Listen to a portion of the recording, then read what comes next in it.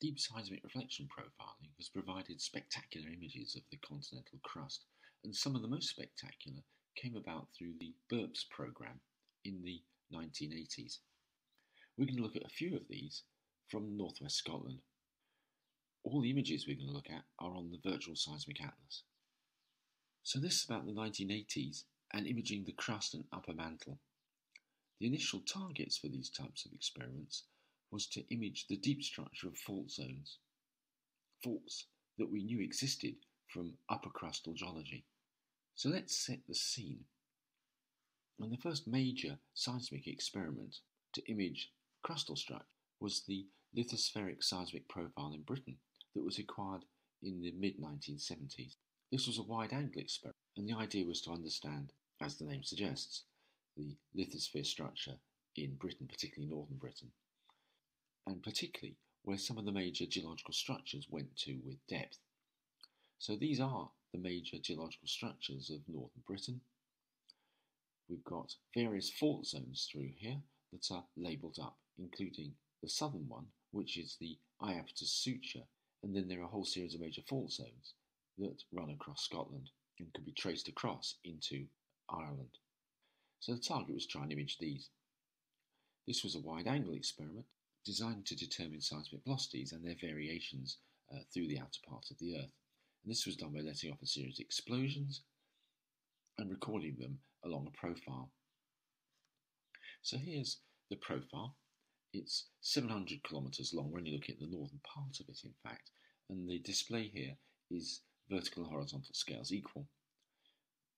And here's the result of the first processing done in the late 70s, which shows different zones of different seismic velocities, colour-coded up in here, and the mauve one at base there, where the seismic velocity exceeds 8 kilometres a second, is taken to be the mantle, and the other colours above therefore are the continental crust. So that shows the position of the moho across northern Britain. With increased computer power, this initial processing was developed into a more elaborate interpretation of the velocity structure. Well, actually, there's a lot of detail in the central part of here as you go between the Great Glen Fault and the Southern Uplands. In this particular presentation, we're not concerned too much with that area. We're more concerned with the left-hand side, so let's just zoom that in. So this is the seismic structure in terms of velocities beneath the Northern Highlands. Critically, we can see the moho there, which is where the seismic velocity jumps from around 7 kilometres a second up to 8 kilometres a second and into the mantle. And that moho transition occurs at slightly shallower than 30 kilometres. It's understanding that we'll take with us as we look at some of the BIRPS reflection data. So there's the LISP profile, and we're going to go to the north of this into the offshore area in here. And we're going to look at images that were acquired by the BIRPS program, that stands for the British Institute's Reflection Profiling Syndicate, and these images were acquired in the early part of the 1980s. And here's a map of that area, showing the coastline of mainland Scotland, the northern part of the island of Lewis, and some of the Orkney Islands over there on the right. And there's a whole series of faults that we can trace from the onshore into the offshore. The offshore tracing of the Outer Isles and Minch Fault was done through commercial seismic data that was designed to image very much the upper part of the crust and its sedimentary basins. So let's turn our attention now to the BIRPS images, and the first profile that was acquired was the Moyne and Outer Isles Seismic Traverse, or MOIST, that was acquired in 1981, which was an east-west line, and as its name suggests, the point of this profile was to try and see the deep structure of the Outer Isles Fault, the structures over on the left, and the Moyne thrust, which is heading towards the profile from the classic outcrops that we find in northern Scotland. So let's have a look at the MOIST profile. The scale here, that's a 20 kilometre horizontal scale bar, and the vertical scale there is represented in two-way time from 0 down to 15 seconds. In the 1980s, when faced with a profile like this, which is pretty noisy, the first thing to do is to create a line drawing.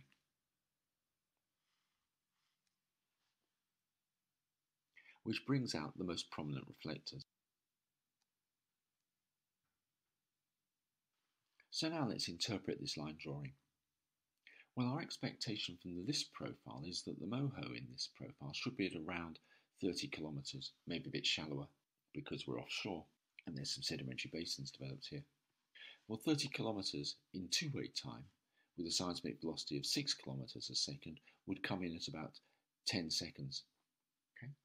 And then we can think about the structure above this, where there's a whole set of reflectivity that's inclined, coming down towards the MOHO within the crust, and then there's a bunch of more prominent reflectors in the very shallow part of the profile. So let's use all that information to build our interpretation here. There's the MOHO. May even be offset by something coming out of the mantle called the Flannan reflector, which in this case would be a fault, and it would be a thrust fault in this interpretation. Then within the continental crust above, there are a whole series of structures inclined down to the right, which are faults, and the more reflective crust over on the eastern side, the right there, may reflect Caledonian structures that have been reactivated by normal faults. So that was the interpretation developed from the moist profile. The success of this was imaging the outer arse fault and picking the MOHO. Surprisingly, the Moyne thrust doesn't really show up very well in this profile at all, but the really big surprise was the Flannan reflector, this event in the mantle. It was the first hint that the mantle itself could have reflective structure. So this mantle structure became one of the key things to try and resolve. Following on from moist, the next part of the BIRPS programme was the Western Isles and North Channel survey, which was designed to go down the western side of the British Isles and then through the North Channel between Ireland and Scotland. Well, with the discovery of the Flannan event, an extra part of this survey was added, the Winch 1 line, which is shown on this map, running parallel to the moist profile in the vicinity of the Flannan reflector. Could they find it again? Well, this is this Winch 1 line. And again, we can build up an interpretation. We can draw the reflectors up like this. And we can interpret it, and we can see all the key components that were identified in the moist profile. There's reflective deep crust and all that crustal structure associated with the outer arse fault. But then below the MOHO, we see all that reflectivity, particularly the Flannan reflector, inclined gently down from west to east. Understanding these mantle reflectors became the next big thing.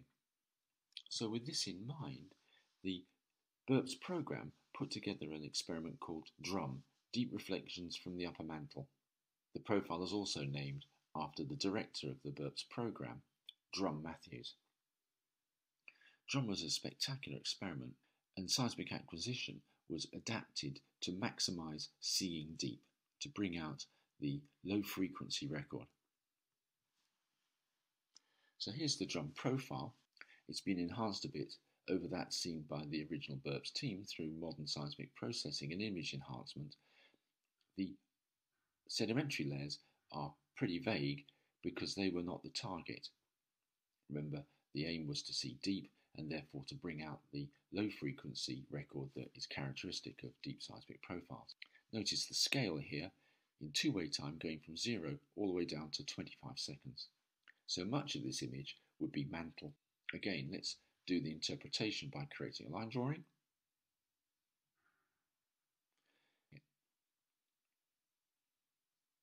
And now we can think about interpreting it. We can pick out the MOHO, and we can pick out a whole bunch of crustal structure, the inclined reflectors, presumably representing Caledonian structures, the reflective lower crust, and a whole series of fault zones which contain sedimentary basins in their hanging walls, which are part of the so-called West Orkney Basin. But now let's turn our attention to the real targets at depth, below the MOHO. And there we can see the Flannan reflective zone coming down, picked out in green, and then they found another reflector which was at about 15 seconds two-way time and therefore would only just have been coming in on the moist and winch lines, we can see something that the BIRPS team named the W reflector, although perhaps it should be called the WTF reflector. What is this zone? 5 seconds below the MOHO. Is the W reflector actually the base of the crust, and the MOHO something actually within the continental crust? Well, we'll leave that hanging. Let's just put the rest of the interpretation back. So that's what we learned from Drum. So the 3 surveys so far have recognised the Flannan reflective zone. What's its geometry? So the Flannan event and those structures have all been imaged on lines that are running more or less east-west and are giving us essentially a two-dimensional picture of the crustal and indeed upper mantle structure. The next challenge was to try and map out some of these deeper reflectors, particularly the Flannan event. And so the BIRPS team designed an experiment to give a 3D view. The experiment was called GRID. It's not an acronym, and this is where all the lines are. Let's just look at 2 of these lines. Here's the first one, which is running north-south. On this profile, we'll just label 2 of the key events. We can recognise the MOHO, and there forming that bow-like shape is the Flannan reflector. And we can see that perhaps more clearly when we add the other line to make a cross and a box cut that we can see in here. So we can tie the east-west and north-south lines together to identify the structure of these reflectors. And that's what the BIRPS team did. So let's go back to our map in here and build up contours on the Flannan event. Here they go. These contours are in two-way time, so we can see when last seen, the Flannan reflector is down there at somewhere like 17 seconds, and we can see that it climbs all the way up to perhaps 10 seconds and over to 6 seconds and up into the continental crust as we get over towards the western side of the profile. We can see that the general trend of the Flannan reflector is north-south, but as we go to the north, its strike swings round to lie northwest-southeast. And this was the first three-dimensional mapping of a mantle structure. It's quite remarkable that we're able to do that sort of thing. Let's just pull away the seismic so we can see the structure contour pattern rather more clearly. Now, the final part of the BIRPS programme was to acquire a special line running across the Flannan event to try and image it even more clearly. This is the Grid 17 line, acquired in 1987. And here it is. It's otherwise known as the Synthetic Large Aperture Velocity Experiment, or SLAVE. And to get penetration deep and to get a better idea of the velocity structure in here, the experiment used 2 seismic vessels, and the records from their streamers provided a larger aperture, but also could be stacked to get a higher resolution image, increasing the signal to noise ratio. So let's do our interpretation of this. Let's do the line drawing through there and fade out the seismic a bit. And you can see the MOHO event running through there at around 10 seconds is particularly prominent. We can see the Flannan event climbing up towards the MOHO as you go left, and then inclining over to perhaps join a zone of reflectivity in the lower crust. And there on the right, we can just pick out the W reflector coming in. So there's our MOHO, the reflective lower crust and inclined reflectors above. I've not bothered to show the basins and associated faults in the shallow crust here.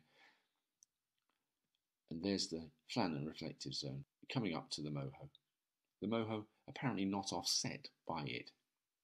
And there on the right is the W reflector just coming in at the right hand side of the image. So let's just bring out some of this seismic character to create an image using some image enhancement methods that weren't available to the BIRPS team in the late 1980s. So here is this enhanced image. And it brings out the reflectivity rather more clearly. If you like, this is a digital line drawing with the MOHO coming through here and the Flannan reflective zone climbing up to and apparently crossing the MOHO but not offsetting it. So all this seismic acquisition by the BIRPS group through the early to mid 1980s is a history of improved seismic imaging.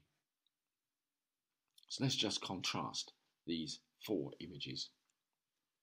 Moist, the first one, acquired with standard industry techniques, a relatively short streamer, a relatively weak seismic source, and a pretty noisy image. You can still pick out the Flannan event down in here. The winch profile acquired a year later, bringing out the Flannan event even more clearly.